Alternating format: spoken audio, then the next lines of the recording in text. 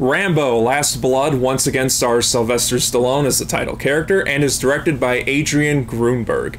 And in this movie, John Rambo has to save someone that he really loves and cares about from a group of sex traffickers. That's the plot in a nutshell, spoiler free, and that's all you're getting.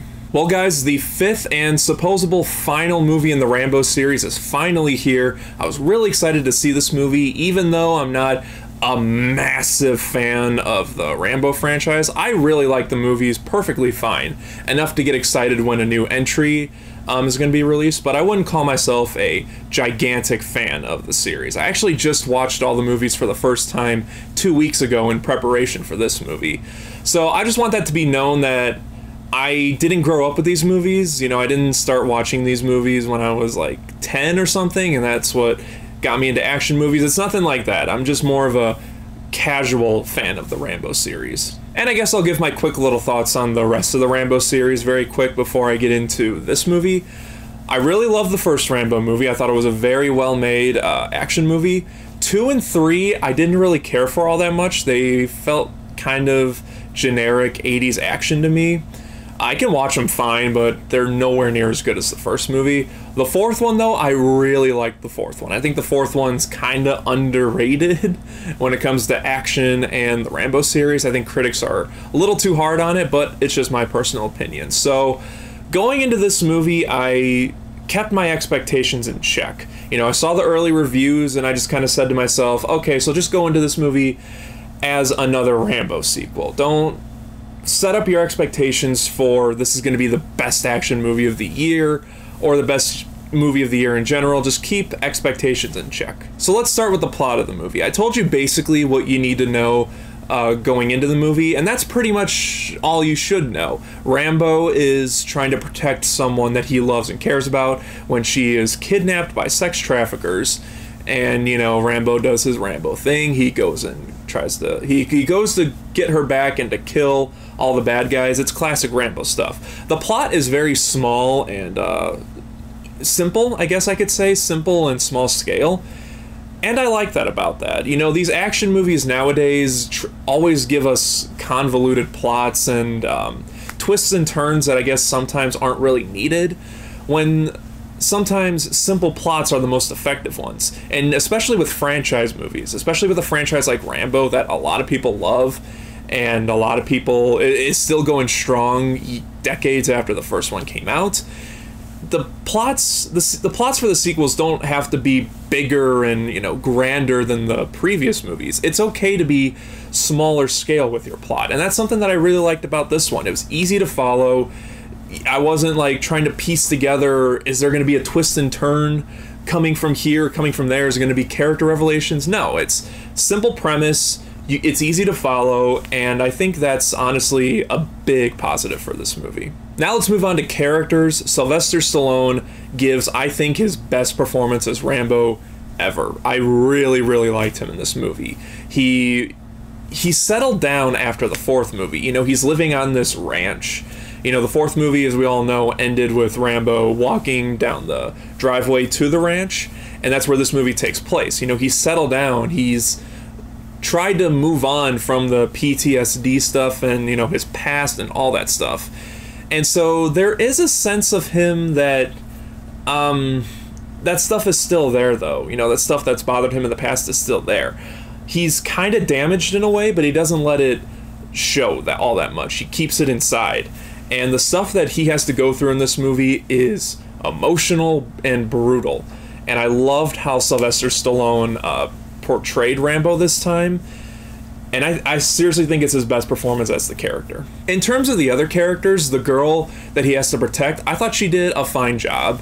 There were times where she was a little bit wooden and bland, but she did the job perfectly fine. I didn't have any complaints with her or the other character that's living in the ranch with her.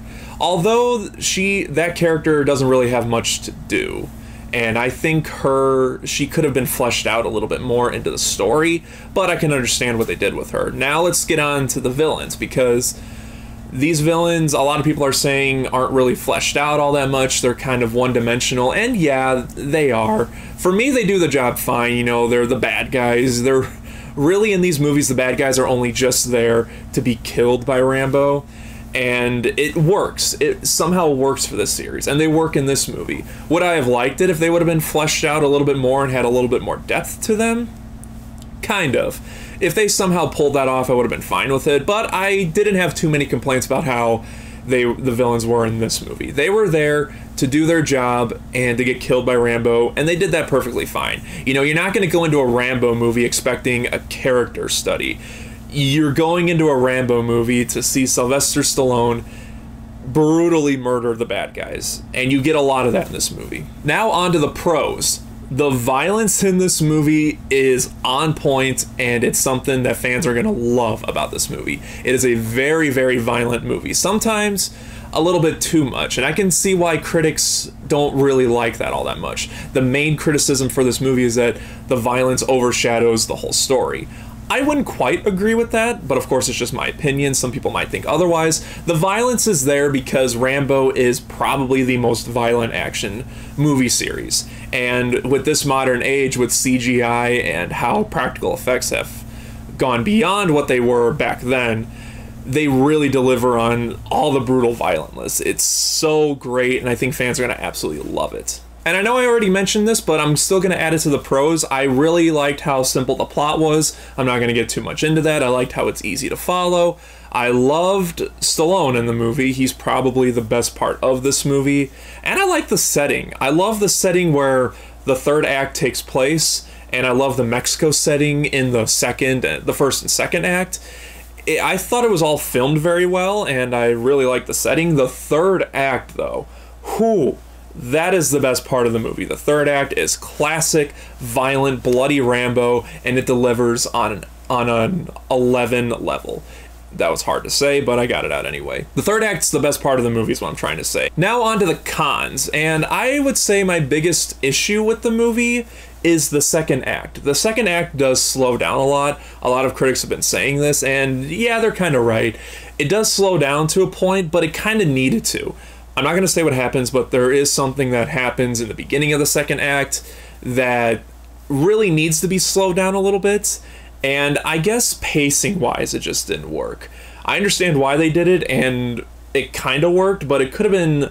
I guess it could have been rewritten just a little bit better so it didn't so slow down, because the first act is very, very strong, and the third act really goes off in a bang, but then there's that second act that just kind of halts a little bit, and it does drag at times, but it kind of needed to. Also, the characters, like I said, the villains and a few of the side characters. There's one character in particular, I'm not going to say who she is, but she's really just there to help Rambo, and that's it. I feel like she could have been brought into the plot a little bit more, or fleshed out with Rambo a little bit more, because really she's just there to be there. And I guess what I'm trying to say is it could have been worked in a little bit better, but you know, that's, what can you do? Like I said, you're not here to have twists and turns like this character is related to this character. It's sometimes you just gotta accept what they did, and that's, I guess, what I'm saying with this character. Overall, I really, really enjoyed Rambo Last Blood. It's probably my favorite of these Rambo sequels. It was a really great time. I really liked the violence in it. If you're okay with the violence in the previous movies, you'll like it in this one. Just don't expect in this movie to be like the Logan of the Rambo movies, because I remember back when this movie, before it was even filmed, people who were on set were saying this is like the Logan of Rambo movies, and I can see where they're coming from with it, but I don't really see that in this one. It's a very emotional story. The character is at a new emotional level, and it delivers on all that. At least for me, it does. I really don't know what critics see in this movie for it to have a 29% on Rotten Tomatoes. It might have gone up a little bit. It's been shifting this whole weekend. But I'm going to stick out with this one. I don't agree with the critics on this. I had a lot of fun with this movie. I think it's definitely worth seeing on the big screen. And even as a casual Rambo